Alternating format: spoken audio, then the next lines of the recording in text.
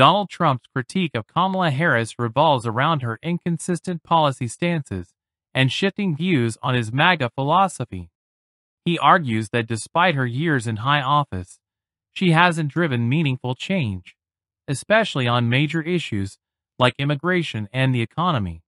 Trump's frustration taps into broader public concerns about inefficient leadership and missed opportunities to address pressing national challenges.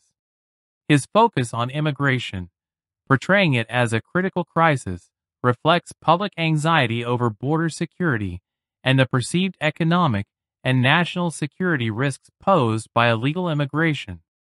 His assertion that many immigrants are criminals, coupled with his framing of illegal immigration as a direct threat to the nation's stability, appeals to conservative viewpoints prioritizing law, order, and robust border control to safeguard American interests. Philosophies like they have and policies like they have. I don't say her because she has no policy. Everything that she believed 3 years ago and 4 years ago is out the window. She's going to my philosophy now. In fact, I was going to send her a MAGA hat.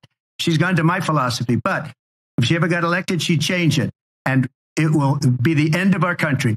She's a Marxist. Everybody knows she's a Marxist. Her father's a Marxist professor in economics, and he taught her well. But when you look at what she's done to our country, and when you look at these millions and millions of people that are pouring into our country monthly, where it's, I believe, 21 million people, not the 15 that people say, and I think it's a lot higher than the 21. That's bigger than New York State pouring in. And just look at what they're doing to our country.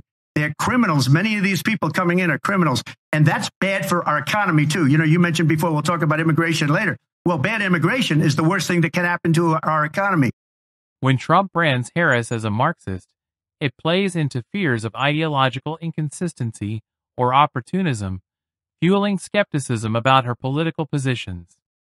Such rhetoric aligns with public demands for leaders who hold firm, unwavering values that prioritize the nation's needs. At the heart of this critique is the public's concern with authentic leadership, trust, and the consequences of policy failures. Trump's message underscores the need for strong, consistent leadership that mirrors the values of the populace.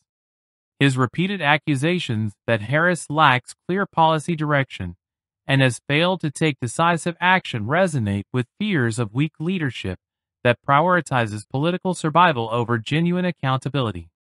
In Trump's narrative, Harris's perceived indecisiveness and the administration's inability to resolve key issues, particularly immigration, suggest long-term risks to the nation's stability and identity.